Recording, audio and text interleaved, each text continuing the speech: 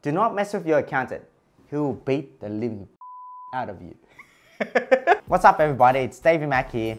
So I've been doing a lot of soul searching on YouTube and I've realized that there has been a lot of videos out there where a doctor's reacting to a certain movie scene. Even lawyers are doing reacting videos. A lot of people have been watching these videos. After a lot of thinking and after a lot of people not asking me to do this video, I've decided to do an accountant's react video. So today I'll be reacting to the movie The Accountant by Ben Affleck, or starring Ben Affleck. Why do I have to say Ben Affleck? But between the property taxes and the fertilizer costs, insurance, the hell with it. What if, just temporarily, mind you, we put this year's taxes on our credit card? I hate being in the room when things like this happen, where the tax is way too high for the business owner and they did not account for it. So please guys, make sure before you even see your accountant, you kind of already know how much taxes you pay. And this is such an old school mentality where you have no clue how much profit you've made, you have no clue on how much tax you're gonna pay, and you come into the room with your accountant and you freak out about the taxes that you have to pay. So it's really important these days, especially the technology that we have, that you know how much money you're making, but also roughly how much tax you think you're gonna be paying by the end of the year. The accountant's job is, yes, to tell you how much tax you have to pay, but we also help to try to think about the different types of tax deductions for you. Accountants are supposed to tell you, the things you can do on top of the stuff you're already doing. But if you have no clue about your numbers and no clue about the tax at all, then really you shouldn't be in business. You ever sell one? At church fairs now and again? So you might have what the IRS calls a home-based business. What room do you use in your house when you make those? I don't really, just wherever I happen to be, I guess. It would be better if you could try to remember the one specific space that you use. IRS code allows us to deduct from your taxable income a percentage of your workspace relative to your overall home. What? Mr. Rice, how big is your dining room? Mrs. Rice's office. Aha! This actually happens a lot with my clients, especially in my business. We work with a lot of consultants, freelancers, and small business owners. So a lot of small business owners don't actually have a physical place of work. They work from home. And as a result, even with the Australian Taxation Office, you're allowed to claim some of your home office expenses. If you're renting a home, you can claim a portion of your rent. There is a really detailed video on this and I'll link it below so you guys can follow that. And this person here is a good accountant because he's trying to figure out ways for this individual to claim and lower down his taxes or her taxes. It's approximately 200.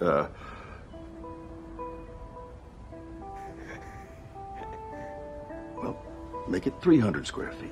When you order supplies, do you order online? I drive. The truck.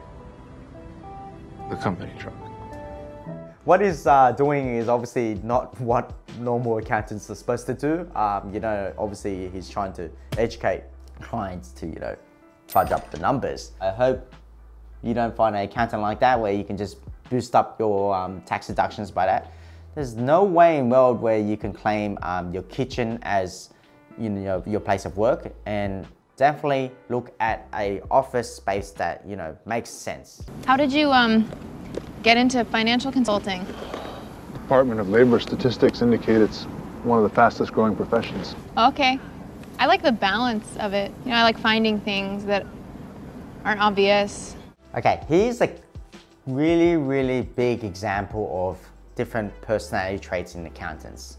You would have some certain accountants that are very quirky and intelligent, and then you have accountants that are bubbly and very big personalities and very good at managing clients. So once you ban all these young accountants together, what happens then is the lunchtime catch-ups are very awkward. I've been through this a lot, but over time, I think over the years that you start working together and getting to know each other, all those barriers and all those personality traits start melding together and everyone starts, becoming a family. That's what I feel. So if you're currently getting into accounting and you have this type of reaction or this type of culture, it gets better. It does. So don't worry too much about this and don't stress too much about that. Plus my dad was an accountant. He had the whole shtick. The You know, the little amortization book and the green eye shade and the like dorky pocket protector, and I have a pocket protector. that's a nice one. I mean, his was dorky. Yours is nice. Oh man, that's a very awkward scene. So basically, I think Ben Affleck's character is autistic. So in this situation, it's going to be a bit socially awkward. But what happens a lot is that accountants don't tend to try to work on the social aspect of accounting. You need to work on your communication, your ability to work as a team. So if you don't focus on your social skills at work or your social skills outside of work, what tends to happen is that no one wants to work with you. So it's hard to move up the ladder if that happens. So what I did back in the day when I was a junior, I would go out there, network, speak to clients, colleagues, and other employees out there just to get a good understanding of how to socialize. Accounting isn't just about, doing the numbers, getting the work out. It's about socializing and bettering your communication skills. So it's a really important factor to do, and focus on that if you haven't been.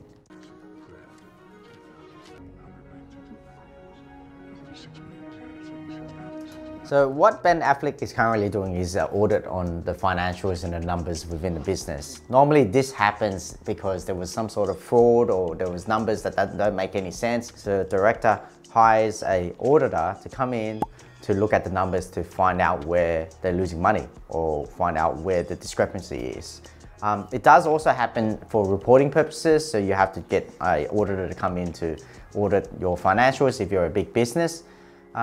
He's obviously a very smart guy because he's looking at the numbers without using a laptop. But one thing that doesn't happen is that the room is completely see-through and everyone can literally look at the numbers on the whiteboard. That doesn't happen at all. Auditing is confidential. You don't actually go and display all the numbers on the whiteboard, as well as the room that you're working in will usually be enclosed, and there's high security on those rooms because you don't want anyone coming in to try to tamper with the numbers or tamper with the documents. So this is definitely just a Hollywood scene and exaggerated to the point of doesn't even make any sense for accountants.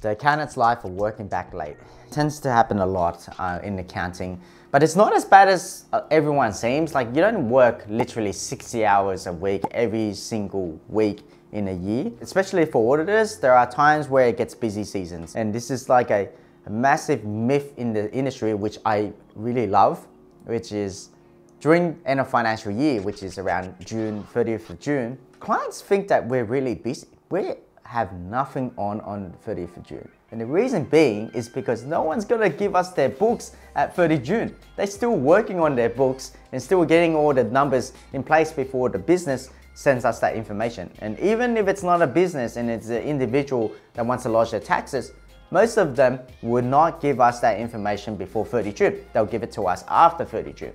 And as a result, during 30 June, we're having parties every night at work. No, not really, but we just don't do as much work. So they are generally the times where we take it easy, go on leave or go overseas. But don't tell all your accountants that, because that's kind of like a myth that we don't really tell our clients. We just pretend to be busy at that time so we can do what we need to do. Well, at least that's what I did.